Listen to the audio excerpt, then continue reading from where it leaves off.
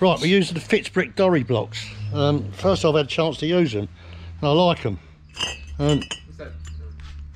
Dory. No worry. Right, you just lay into there, and it's like laying in a hard profile. Now, you know, anyone who uses these blokes, when you use these clips, there's two problems with them.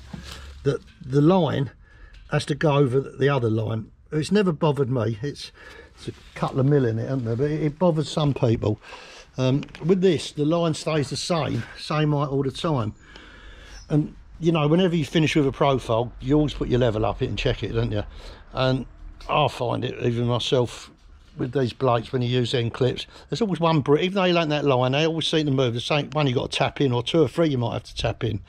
Now, the idea of this is that you just lay into a hard surface, so it shouldn't have to happen. So we'll build it, put the level up it, and we'll see.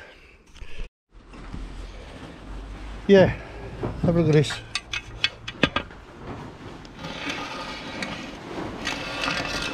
I'll go along with that.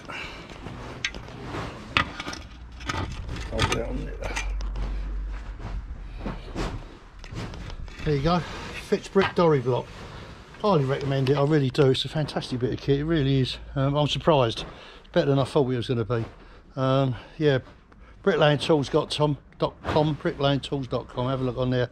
I don't know how much they are, but yeah, if you use blokes, yeah, you got to have them, I think. Yep.